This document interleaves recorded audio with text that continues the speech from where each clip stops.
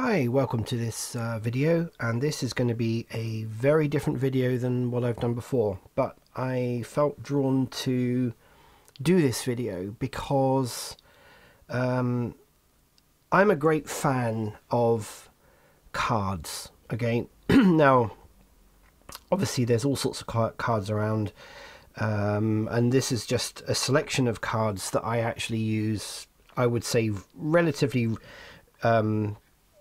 often. Okay, I mean, you know, with different cards and such, like with involved with sort of psychological side of our lives, the mental health side of our lives can actually be inspiring and give is it confirmation, affirmations, you know, sometimes gives us clarity in our normal day lives. Okay, sometimes we just need to hear something positive in order to feel good, you know, for the day, right? And I've got a cross section here of all sorts of stuff that I've picked up over the years. I might, one or two of these I will go into sort of greater detail, because these cards are sometimes prompt cards, different ways of thinking. You know, I mean, this one, Am I Normal? You know, which is quite an interesting deck of cards.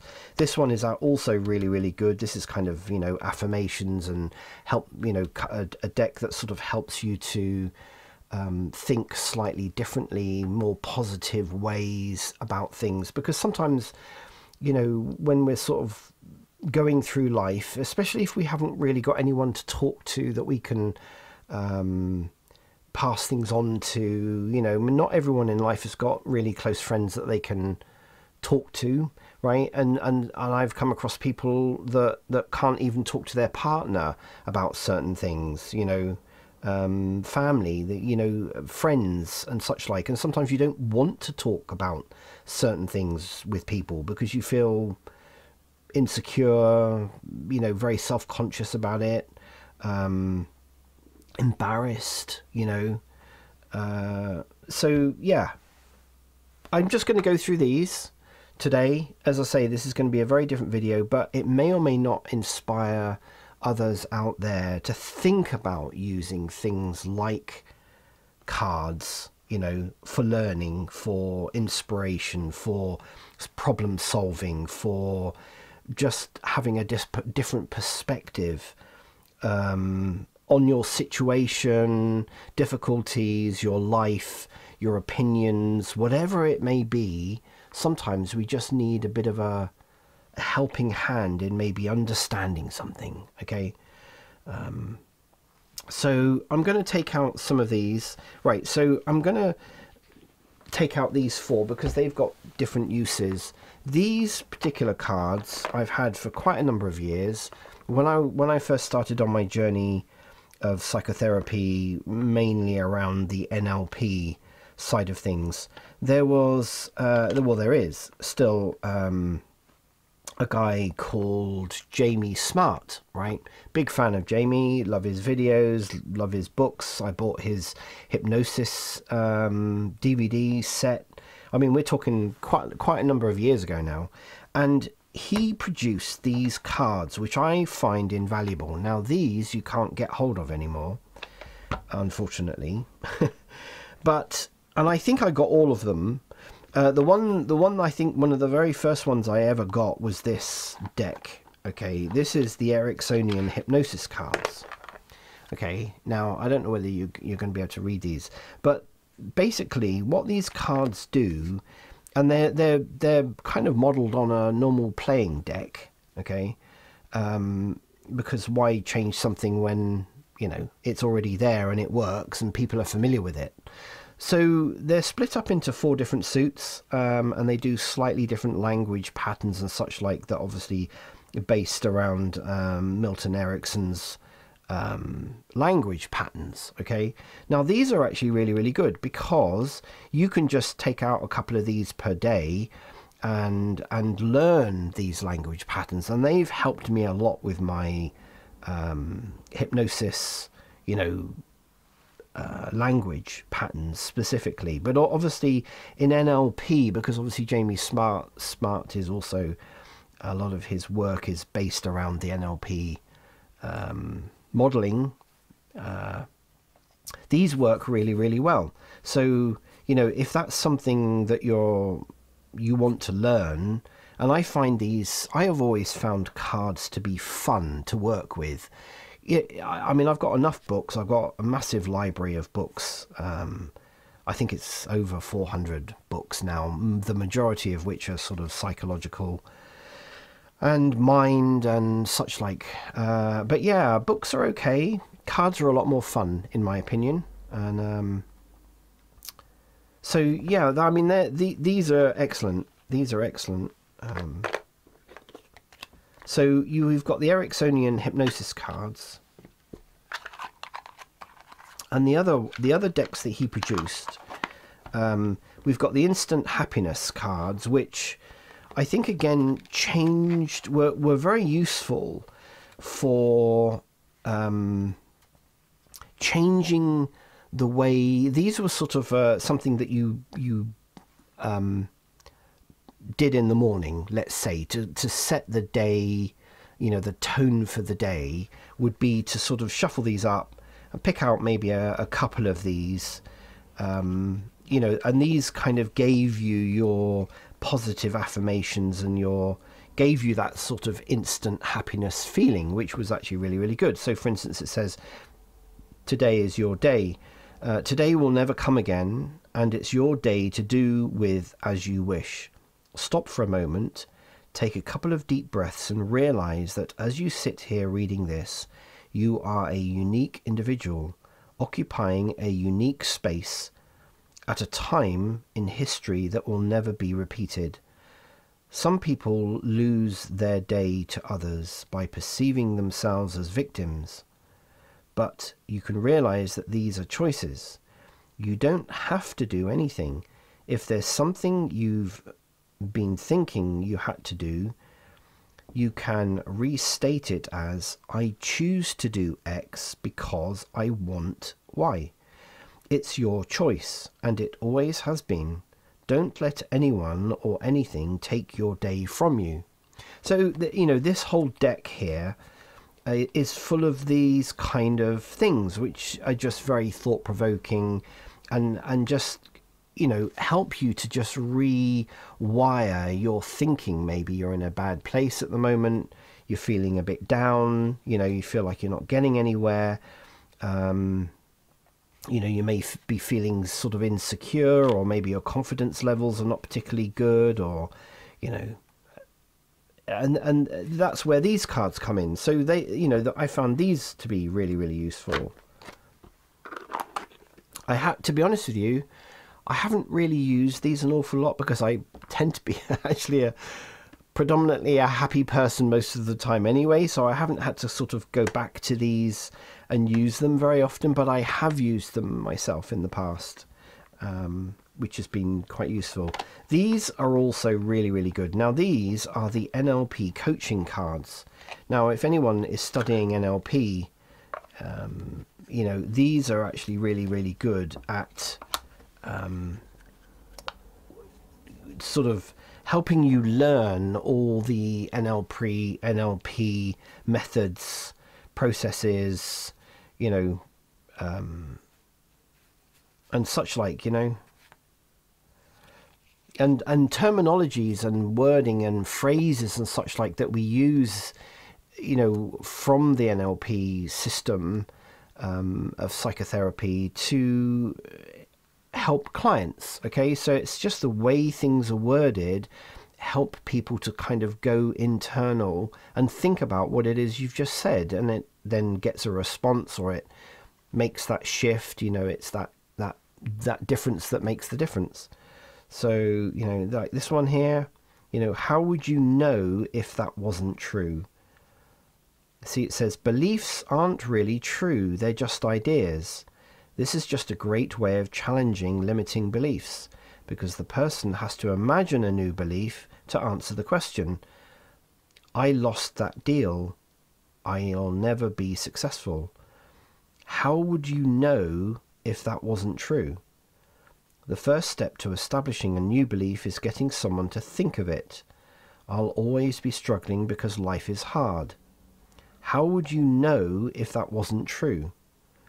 When they start to imagine the new belief, the door is open to sweep out the old one.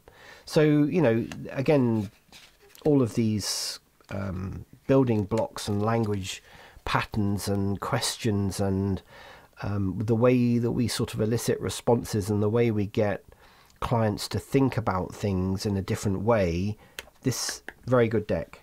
Very good deck. Now the last one, which is also really, really good. Well, they're all good. They're all excellent. I mean, it's a shame that they're just not produced anymore. So this one is actually to do with money. Okay, so this deck, Financial Detox, helps people to think slightly different to their financial situation and their thoughts about money, making money, you know, and such like, managing money. So again, with each deck, they sort of he sort of suggested a way of using these in a kind of fun way to work through, you know, either singly or with a group of people. Again, they get you to think differently about things. So, you know, again, similar kind of format. You see, I mean, this, you know, these touch on an awful lot of other things that we come across in life. You know, the law of manifestation, telling ourselves certain things all the time manifests that thought. So, you know, here's a card that I've just come across. Whatever you focus on increases. So whatever you focus your attention on increases over time. People turn small credit card debts into large debts by thinking about the debt while feeling a strong emotion, usually worry. To increase what you do want, imagine having the wealth you desire and feel the way you'll feel when you already have it. If you're not sure what you've been focusing on, look around. Whatever's been showing up in your life over time is what you've been focusing your attention on. Have you been focusing on wealth or lack? Focus on what you want and you'll change your life. So and then it asks very often, these cards have got questions. How can I continue to focus even more on my increasing wealth? So, you know, there are crossovers with these cards. I mean, you know, these are obviously the financial cards, the financial detox cards, but you could apply that to pretty much anything in your life, you know. Be persistent. Courage becomes confidence. It's not how much you earn, it's how much you keep. It's okay to want what you want. You know, again, these cross over onto affirmations, law of attraction, manifestation, you know, belief systems, change of belief systems and such like. Changing the way we think about things and the way we, you know, the things that we believe to make change in our life. So these are actually really, really good. And these, I've always got all these cards to hand. In fact, I've got 2 of this set, and I carry these cards around because I just, you know, the Ericksonian hypnosis cards, because I just take them out a couple of days, you know, some days I miss, obviously, but, you know, every now and then when I feel like I need to learn, you know, something else, then shall take these out. They act as a reminder, confirmation that you may already know a language pattern. You know, they're good. They're good for things like that. Okay, let's move on to different cards. Now, these cards are in a different class, really. I mean, they do different things, but along the same lines, apart from this one. And if anyone knows what these cards are, then you know, you'll know the patterns on the back. But anyway, so self-mastery cards, these are actually really good. I've only got these recently, but I've had cards that are very, very similar to these. These are quite old now, but the idea of these cards is much the same as a couple of the other cards, in as much as you can just take them out in the morning. You know, pick a couple of these, and now these are sort of affirmation type cards, and again they do get you to think about things. So the idea is, you know, you would shuffle them up, probably spread them out a little bit, and you would pick, you know, a couple of these cards. So let me just pick a couple of them randomly.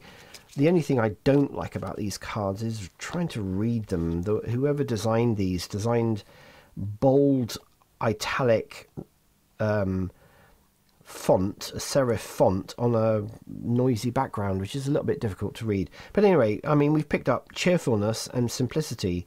So it says, keeping a constant internal smile, knowing how amazing everything is and that it's all perfectly okay.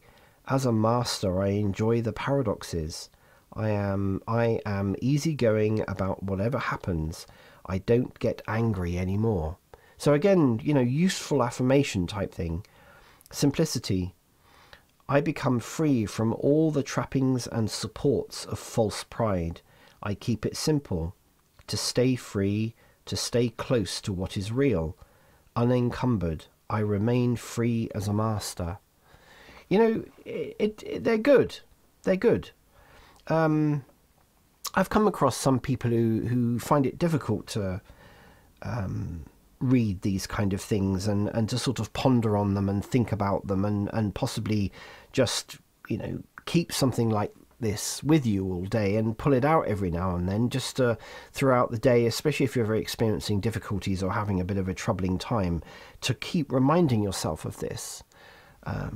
I generally tend to find people who don't believe that these things can do anything have obviously got a limiting belief somewhere along the line, that, you know, something as simple as some cards with some affirmations on can actually make a difference. They do make a difference, and they are really, really good. So this deck is actually really quite good. Self-mastery.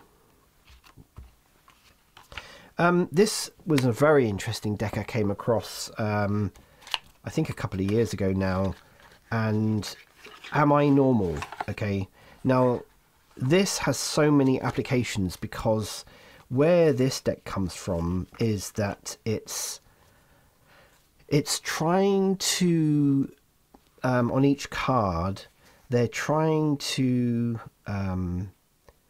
give people an indication that what they are feeling, possibly what they are thinking, and what they are doing is actually normal, right? That actually they don't, you know, although each person is unique, potentially the feelings that you're feeling and the difficulties you're going through and the perceptions that you have about yourself, your life, and everything around it actually are quite normal, because there's literally billions of other people with the same thing. Now, if that makes a person feel better, then I think that's a good thing. And sometimes you go through this deck and you think, wow, you know, see, I suspect that strangers out in public have very critical thoughts about me. You know, that probably resonates with people, and that's actually normal, you know. If I were more courageous, I'd leave my partner. I know several people that you know, they felt like that. They expressed that they had these kind of feelings. Again, normal. I mean, this one, you know, I've been alarmed at how easily I might proposition someone in the street, you know. I'm far meaner than anyone thinks.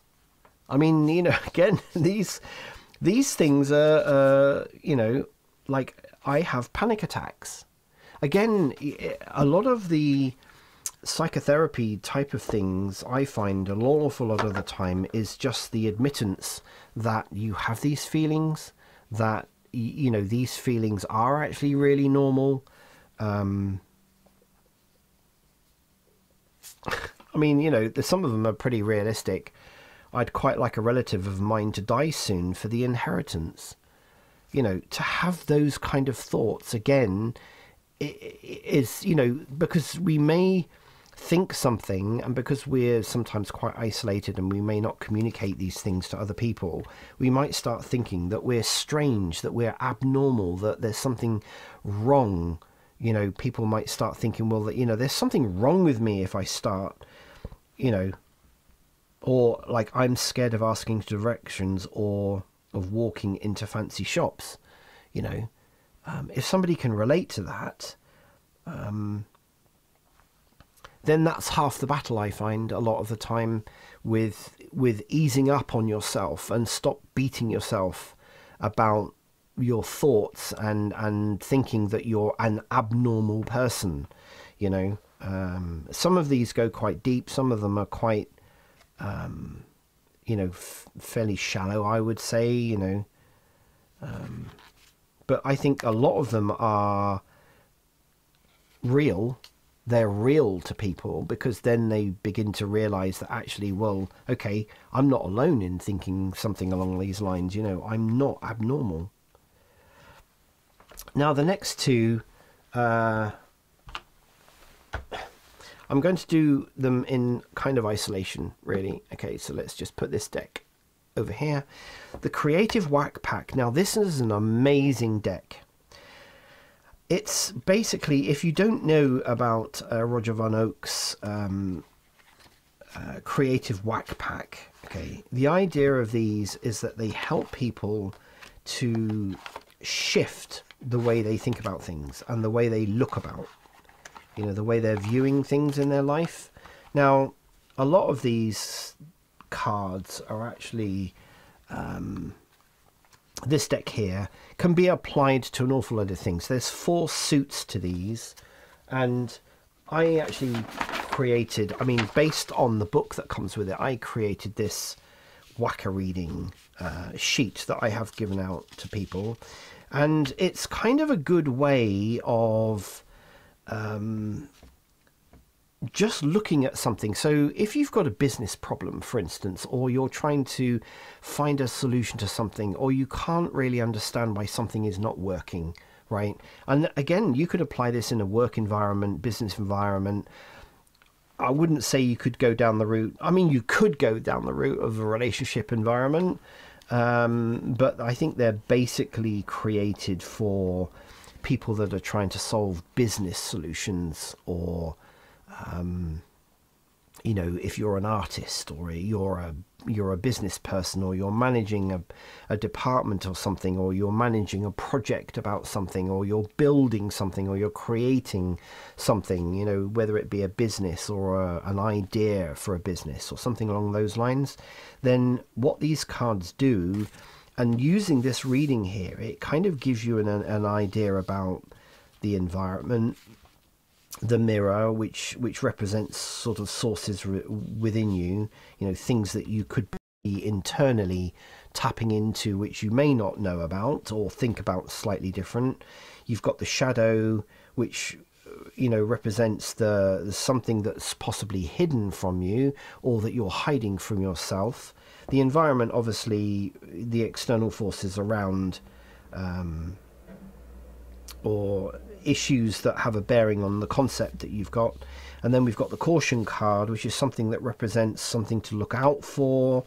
What should you be aware of? You know, something that possibly internally or externally that you, again, hadn't thought about. That's why it's called the Creative Whack Pack, because it kind of gives you a whack on the side of the head, is the tagline that went along with these cards. I mean, these cards were back in 1992, so, you know, they've been around for quite a long time. And then you've got the power card, which is what you need to do to get a positive outcome to whatever it is you're looking to, you know, for inspiration about, and what you really need to do now, which is really, really good. There are quite a few other things you can do with this deck, as in you can do things solo. They're like games, if you like, that you can have in teams as well. So, you know, because they're in 4 suits, they represent 4 different aspects to something that you may And it reminds me very much of this deck here, which we're going to talk about in a minute. But yeah, these are really, really good. And again, you know, you can use these cards to sort of just shuffle through and think, well, what do I need to know today? How can I think about something slightly different? And it could be absolutely random. You pick a card and you think, you know, and it says change viewpoints. Long ago, a curious plague struck a village. When afflicted, its victims went into a death-like coma, and most died within a day. The problem was that the villagers couldn't tell if a victim was dead or alive. After discovering that someone had been buried alive, an alarmed town council convened. The majority, hoping to save lives, voted to put food and water in every coffin. Another group proposed a cheaper solution: implant a stake in every coffin lid directly over the victim's heart. When closed, all doubts about the victim's condition would vanish. What differentiated the solutions were the questions used to find them. Whereas the first group asked, what if we bury somebody alive? The second group asked, how can we make sure everyone we bury is dead? So yeah, change your viewpoint. And then again, these cards also have a question. You know, the second assault on the same problem should come from a totally different direction. How can you change your viewpoint? So again, you know, really, really useful way of shifting perspective, shifting the way you think about something, highlights things that possibly you haven't thought about or haven't really considered. And I've used these throughout my life, you know, throughout my career, ever since I've had these on a regular basis. You know, I come back to these cards time and time again, and they really do work. They really do shift the way you think about something, and you think, oh my god, I hadn't thought about that, you know, or isn't that that's a really good, you know, solution. You know, that's a different way of looking at something, and it's that difference that makes the difference. It's the small change that can make a bigger change down the line, you know, which is really good. Now I'm going to finish on this deck, right? And before everyone starts clicking away and leaving nasty comments, this is a tarot deck. I will never use tarot in my psychotherapy practice. Now the reason why why tarot decks have been around for quite a long time, and the reason why people like tarot card readings is because the tarot deck is a reflection of life. Okay, and now this is one of the reasons why Carl Jung actually used the deck, and I've actually got his deck. I mean, he was a believer in the esoteric and the unknown, as it were, in his psychotherapy practice. And again, you know, believed like I do that we don't know everything about the effects of psychology and such like of someone's mind.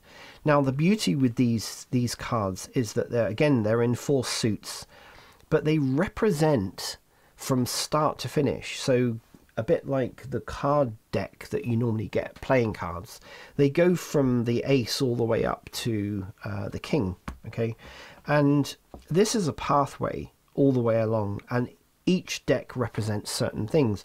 This represents, you know, financial matters, earthly matters, work and career. Cups is all about emotional things that are fluid, things that come and go, and such like. The symbolism in these cards are what Carl Jung was drawn to, and also I am drawn to. The wands or the staffs is all about work, passion, growth, and such like, you know. So again, think about this differently.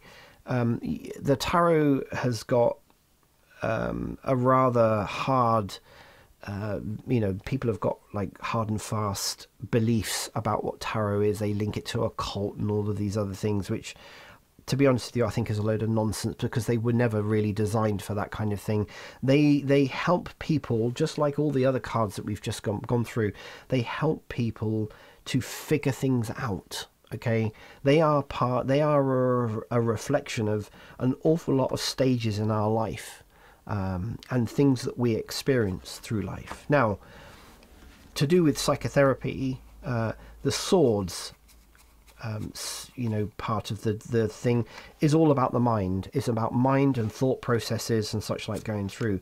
And even, I mean, this is based on the Rider-Waite deck. So these are the kind of the original designs. And so if you just look at the imagery themselves, I mean, a heart with 3 swords through it, I mean, what does that invoke? The emotions. I mean, a person sitting here with a blindfold on holding 2 swords, what do you think that means?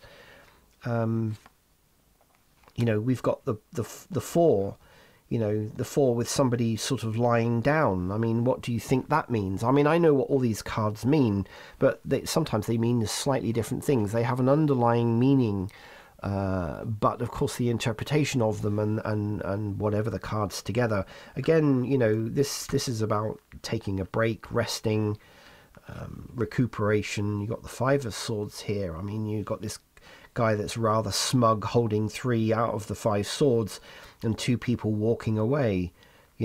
He's got a rather smug smile on his face. We've got the 6. We've got people turned away. They're rowing away on on a boat. I mean, that's indicating a journey, a life journey, walking away from something, going to somewhere slightly different. The 7 of Swords, again, if we keep focusing on the thought processes that go on, all of these map out certain things. I mean, here we go. There's a representation of the 9 here of somebody who's entrapped, who's bound themselves up. They're blindfolded, surrounded by an awful lot of thoughts going on. And then obviously moving on, we've got the 9 of Swords. We've got somebody holding their head in their hands. This card actually represents thought processes where, people can't sleep at night. They're thinking, they're constantly worrying. They're in a state of panic all the time, representing a level, more anxiety and probably panic attacks rather than depression. But yeah, and then obviously we've got the 10. I mean, we've got 10 swords in the back of somebody who's appearing to be sort of dead on the ground. I mean, again, a representation of and we see, this is representing kind of the pretty much the death or the end of something, but it doesn't always mean that. People have attributed hype to a lot of these cards, unfortunately, that is unjust in a way, really. And then of course, we've got what they call the Page, the Knight, the Queen, and the King. All of these actually represent various other stages, and like this representing messages. This one is an action card, thought processes. So you got a knight here running away, running quite rapidly or galloping rapidly. That's a really high action card. In a different sort of suit, then it would represent something else. And then we've got the authority figures here of the Queen and the King. So that's what these cards actually really represent. And when you sometimes get stuck in life, the cards, and I believe this is how Carl Jung used them. So he would use these cards, I believe, to represent somebody who was potentially in a state of this, let's say, right? So if we think logically that if somebody's in this particular state here, you can almost see that if they stay in this state, they're going to move on to this state because they move in that logical way, and then would end up in this state, which, realistically is not a particularly good place to be. But if somebody doesn't seek help when they're in here, feeling like they're completely restrained and tied and surrounded by their thoughts, which are actually really quite damaging, they then get to this point, which is, the next logical step, as it were, And then the next step after that, you know, we could be coming to a complete and utter crisis where somebody has an utter mental breakdown, or, you know, whatever it is you want to interpret these cards as. I think this is what Carl Jung, you know, and again with the different suits, you know, they represented, as I say, you know, various different things. We have the passion and the action. You know, we've got the cups, which are emotional. Okay, so there's a representation of each emotional stage going on. And then we've got, obviously, you know, the finances, the work, the earth, the home, you know, levels as well. So anyway, I've waffled enough. That's how I like using cards. I'm a cards person. Some people collect other things, you know, and use other things that prompt them, and some people don't believe any of this. They think it's all nonsense, and that's all good, you know, that you can believe whatever you want, really. So yeah, that's how I use cards in pretty much my everyday work environment, and with other people if they choose to. You know, sometimes you can just suggest something to somebody and just say, well, you know, I've got this deck here, why don't you pick a couple of cards out and see whether that helps shift the way you think about something, or look at something in a slightly different way, or behave in a slightly different way. You might get a different result. All of these things are just tools to be used. Anyway, thank you very much for watching this video, and I hope to see you again in another video soon.